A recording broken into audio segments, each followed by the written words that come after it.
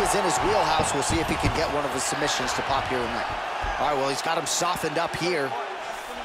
Really using his physicality to his advantage now. He lifted up the neck and snuck his arm underneath to try to get a choke.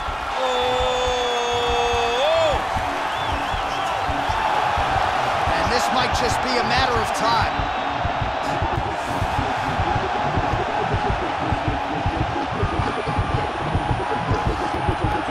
Oh, and there is the tap.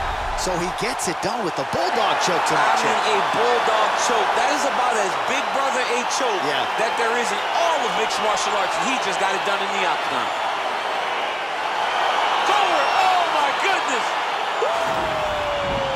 So yeah, it came down to tap out or go to sleep, and his opponent chose the former. The choke was clearly sunk in deep, perfect technique, and ultimately that is one of the bigger wins of his